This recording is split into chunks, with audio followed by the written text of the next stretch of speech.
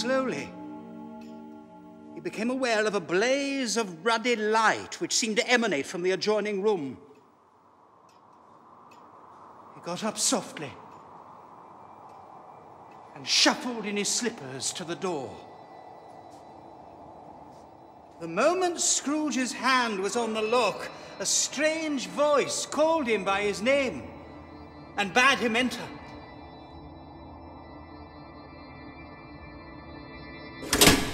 The room had undergone a surprising transformation.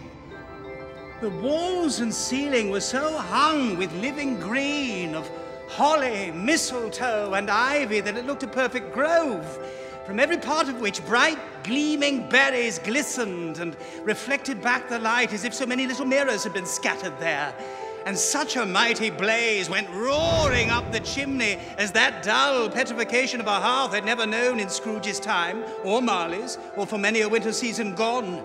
Heaped upon the floor to form a kind of throne were turkeys, geese, game, brawn, great joints of meat, sucking pigs, long wreaths of sausages, mince pies, plum puddings, barrels of oysters, red-hot chestnuts, cherry-cheeked apples, juicy oranges, luscious pears, immense 12th cakes, and seething bowls of punch. There sat a giant, glorious to see, who bore a glowing torch and raised it high to shed his light on Scrooge as he came peeping round the door. Come in! Come in and know me better, man.